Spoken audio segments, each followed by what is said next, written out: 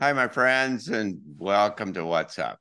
We get together here at the Arlington Institute every 2 weeks with Gregg Braden and to have a chance to have just an unstructured, unanticipated, free-flowing chat. So, what's up? What you been thinking about? I'll be very honest with you, John. Our community on this last Sunday, I attended the celebration of life for a dear friend who passed recently. I think some of our community may know him. His name is Robert Tennyson Stevens, Bob Stevens. I toured with Bob extensively in the 90s, and the thrust of his work has been on my mind a lot. And it was about the power of conscious language to interact with the field uh, that determines our our lives, our joy, our happiness, our abundance, or the opposite of all of those things.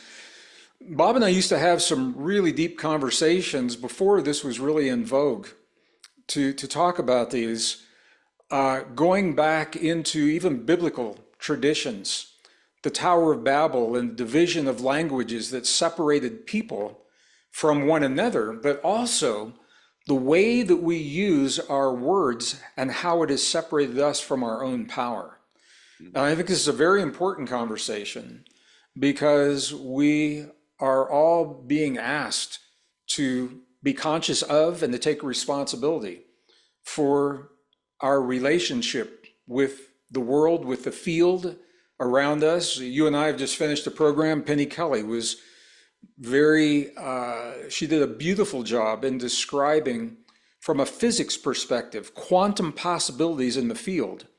All things exist as a potential, but it is something that we do here in this realm that collapses those waves of possibility into the vector reality that we experience today.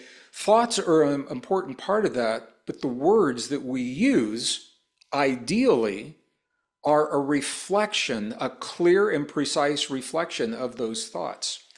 So this has been on my mind a lot about the kind of words we use. You know, Bob, in a very humorous way sometimes, but in a way that would cut right to the core of what our audience was working with.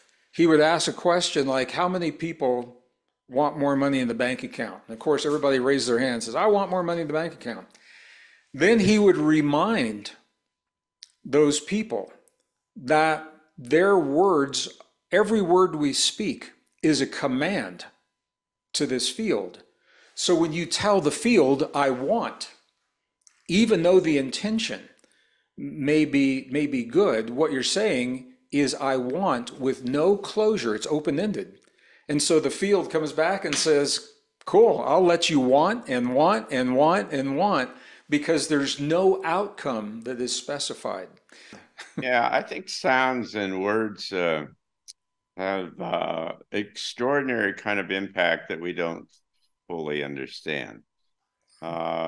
We've got a transition talk speak coming up here in June. Isabel Benaru, who works with something called bioprogramming, I think is the term she uses, and which she has refined. She's probably one of the best in the world at this, of being able to identify and use the words and phrases that are particularly connected to different bodily functions and organs and other such things, and to literally help people heal themselves by only using words.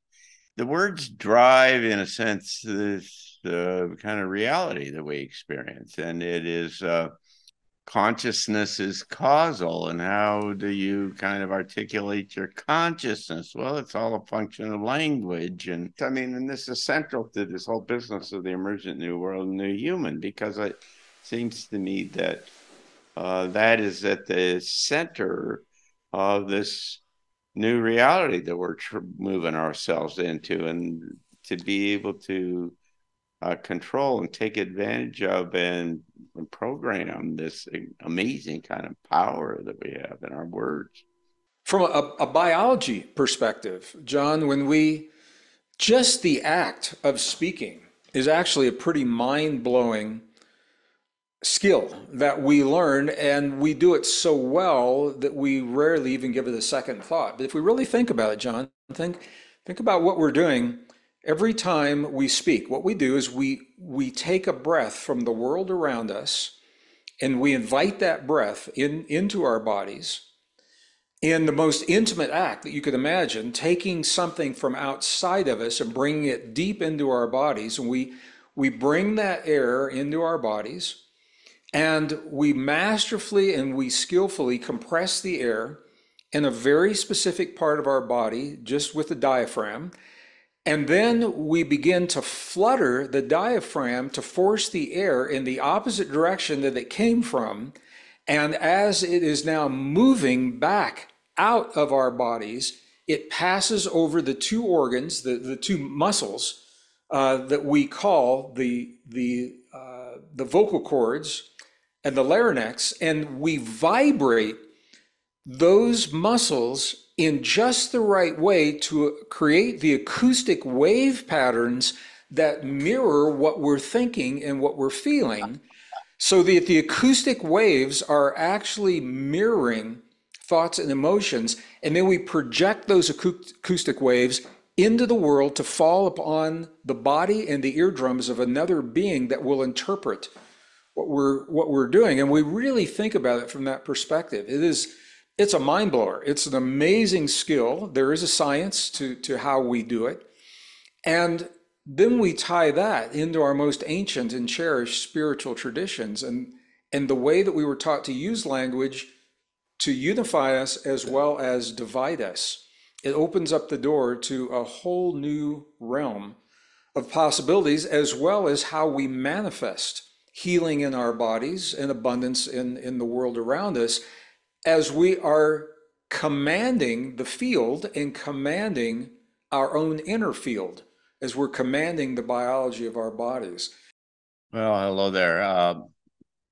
Sorry this ended kind of abruptly, but we lost power in the internet. And so what we're going to have is an abbreviated version of what's up, and we'll come back and see you again in a couple of weeks, and then we can work this for the whole time. So thank you.